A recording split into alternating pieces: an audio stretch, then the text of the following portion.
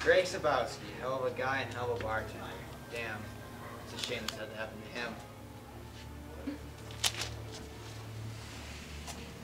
You'd be surprised the kind of people that get tangled up in these sorts of things. That's for sure. Remember Croatia?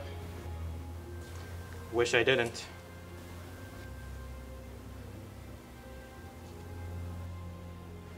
So who found him? The janitor found him in like this morning. Witnesses saying that he was on edge last night, kept forgetting orders. On edge? What kind of edge? Think he got a taste of his own medicine? The coroner is going to have to confirm that, but the medical examiner suspects arsenic. There's trace amounts of it on the counter and on the spoon. I think those two cases are connected. So, only a couple witnesses, feeling on edge, and our smoking gun is a lace spoon. Should be easy. Let's go bring in some suspects.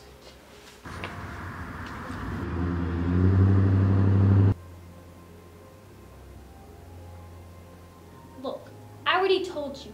I didn't see nothing. I didn't have nothing to do with it.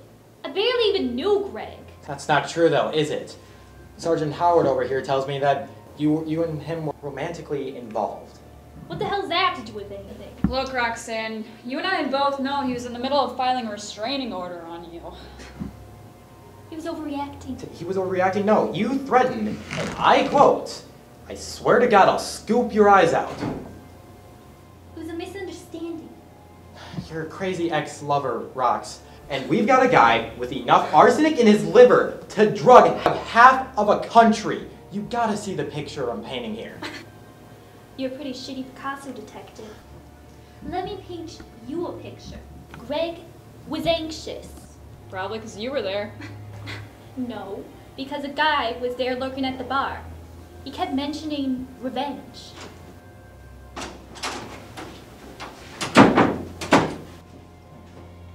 Revenge for what? I don't know, something about operation. Probably a junkie. Do you have any idea what he could have been on, or? Did you get a good look at the guy? I don't know, 6 foot, black coat. Do you remember anything else, Roxy? This is important. This is crucial, Roxy. Yeah. Something about Croatia.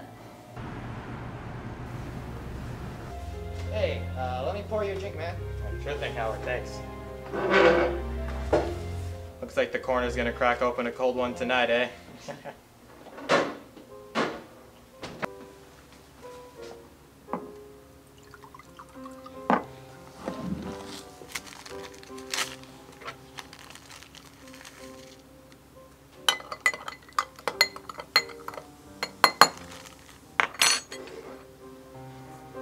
Here's a drink for you, man. Thanks, Howard. So, arsenic, our man's a fan of the classics then. That or just couldn't know how to get their hands on it. I mean, like Roxy said, could be a junkie. Do you know why I called you this case? Can't get over what Roxanne said. Remember Croatia? What about it? Didn't your partner die from arsenic poisoning on that case? I prefer to keep the past in the past. But it's not the past anymore. Raymond was going by Greg to this little bar and killed him. Rat poisoning for a rat. Wouldn't you say it was fitting? So he slipped a spoonful into his drink and waited for the satisfaction of revenge. Satisfaction? What satisfaction? He was a killer! And so are you! So let's just say you're not the only one here that knows how to make a cocktail. So that's why my throat is burning.